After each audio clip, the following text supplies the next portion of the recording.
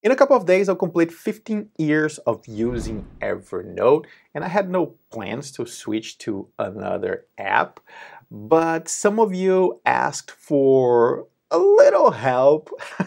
Now I don't know what the future holds for me.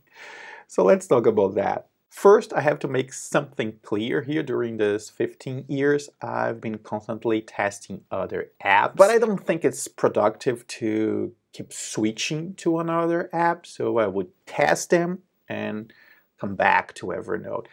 And I think I always did that because Evernote has this simple to understand and use user interface. It's not the only app like that. Many times I'm teaching companies how to build efficient and mindful workflows, and Trello is a tool that I use all the time. I think what I'm trying to say is that this type of apps, the way they are designed, they are for people that are not tech savvy. For the last couple of days, I've been thinking about who among my clients would benefit from using Obsidian instead of Evernote, and I couldn't come up with anyone. I'm not saying that Obsidian is not a good app and that Evernote is the best app out there. I'm just trying to say that for the type of people who are my clients, I think an app that is simple to understand and simple to use like Evernote is the best choice. If you're just looking for simple note-taking, Obsidian is very good. But the minute you start needing more advanced tasks, a calendar, and to some extent even tags, things can get geeky very fast. Maybe it's a question of asking ourselves if we can afford a little bit of friction in our daily routines. After all, life shouldn't be about being productive all the time. There's also fun. Isn't that right?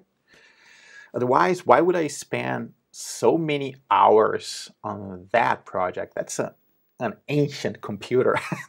That thing is from the 70s.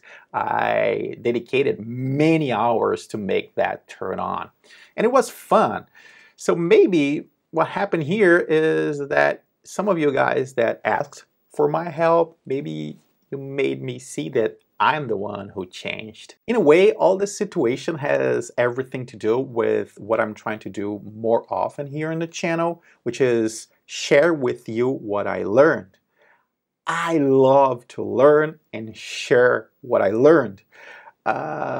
Many years ago when I started my business, I didn't know what to do, and I tried this service that to my surprise did very well. People would pay me to learn software, especially new software, and teach them. You'd be amazed of how many people don't have the time or don't want to go through all the learning process. I don't know why I stopped doing that, but one thing that I know is that what I love most on my consulting business is to learn how you do your work, because I have to learn how the other person works to help with a software, with a workflow, and that's amazing. I've been learning so many incredible things along these years. So let me show you just a couple of features on Obsidian that I think are interesting.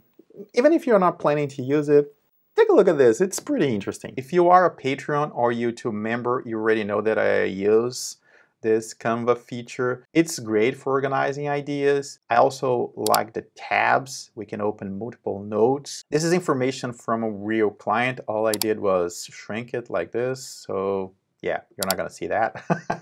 The way Obsidian stores our files in the computer is also good for what I do here on the channel. And one thing I didn't like in the beginning was this daily note, today daily note. and now I'm having a lot of fun, and there are many ideas that I would like to show you. To be honest, I don't know what's gonna happen to this channel, but it doesn't have to be all about this or that app. What if is more like, let me show you something interesting I just learned. And to some extent, it's already happening. There are other videos here on the channel about technologies that I use and love, like Mastodon, Trello, this watch, that computer. Anyway, please let me know what you think about all this. Thanks for watching. See you soon. If you don't have any idea what I'm talking about, you have to watch this other video. Bye.